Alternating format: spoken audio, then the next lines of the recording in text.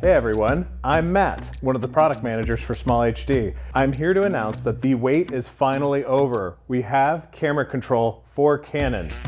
That means we have camera control for C70, C80, C400, C300 Mark III, and C500 Mark II. Which monitors, you may ask? Well, all of our Ultra monitors, 5, 7, 10-inch, Cine monitors, 5-inch, 7-inch, and all of our 4K production monitors. That goes for Cine, OLED, Quantum. So you can do this on all these monitors, just in a slightly different way each, and we offer Wi-Fi as well as wired connection. So let's get into it. Once you've followed our steps and connected successfully, it's gonna look something like this. Now we go to any page and we're gonna see our camera control anchored in the top of the bottom. Now when you have an EF or an RF lens that has autofocus and it can communicate with the camera, you can have settings in our camera control. So right here you can see we can control the iris. If you don't, it'll be grayed out.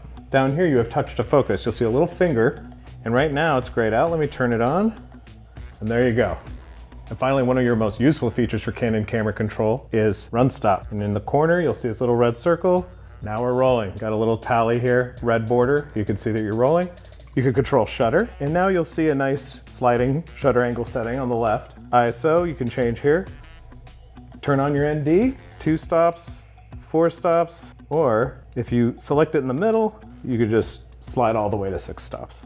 Here we have our color profiles, and then white balance. Now you can adjust the temperature by sliding up and down, or if you tap it again, you can do the different white balance controls. So let's say you want to see these a little bit better, a little bit bigger, and have a little extra control. If you go to your collage mode, you'll see that these have grown a lot bigger. We could still let you choose which page and which SmallHD tools you want while showing your audio levels, your run stops much bigger, time code. It's all listed right here. You may be wondering, where are the deep menu settings? Now with Canon, it will allow us to go into the full Canon menu. So I can use this joystick on the monitor to select all your Canon settings. One caveat, the Canon Camera Control Protocol, the protocol provided by Canon, does not allow playback.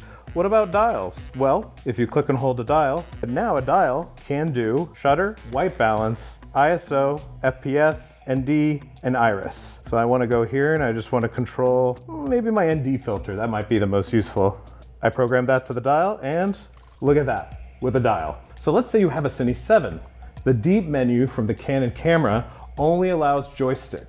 Since it only allows joystick, if you have a touchscreen only, we have up, left, right, down, touchscreen controls right here. So you can use it on a Cine 5, Cine 7, or maybe an Ultra if you don't feel like using the joystick. That is a general overview of Canon camera control. Please let us know in the comments what you'd like to see next. I'm Matt, this has been fun.